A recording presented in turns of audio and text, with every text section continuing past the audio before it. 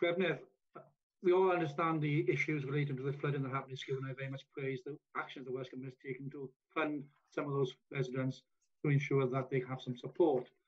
But last night on ITV Sharp End, the Minister for Energy, Environment and Rural Affairs seemed to indicate that they were asking the Coal Tips Task Force to now to take a look at the implications of mine workings as well across South Wales and what that means for our communities.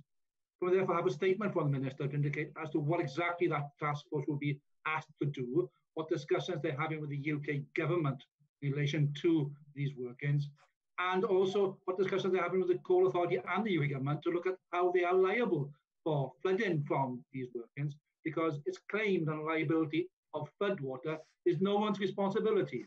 But when it emanates from a man-made structure, which someone has responsibility for maintaining, surely there should be some liability there. We need to pursue that agenda very strongly. Can I also ask for a statement from the Minister on relation to the dog thefts that have been happening lately? We have seen an increasing number of thefts of dogs and puppies across my region and area, and particularly across Wales. I very much appreciate the work police has done in trying to find those thieves and actually return some of those dogs. But we're now in a situation where people who are walking their dogs on the streets are being attacked and the dogs being stolen whilst they're undertaking that walk.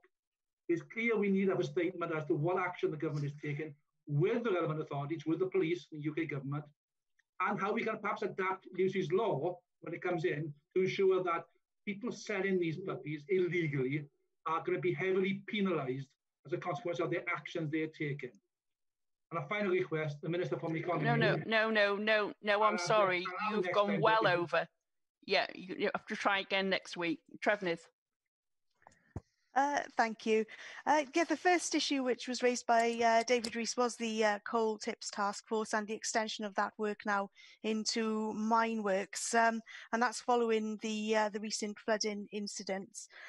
Welsh Government is really keen to see a joint programme of work between the Welsh Government and the UK Government on this, recognising that Wales does have 40% of the coal tips of the whole of the United Kingdom, and clearly the mine works issues will affect Wales also disproportionately, so it's important that we do have the correct support to address that.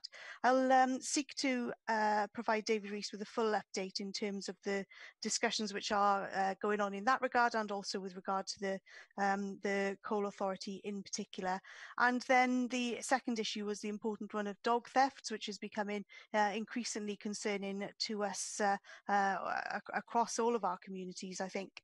The theft of a pet is a criminal offence under the Non-Devolved Theft Act, and the maximum penalty, of course, is 7 years imprisonment.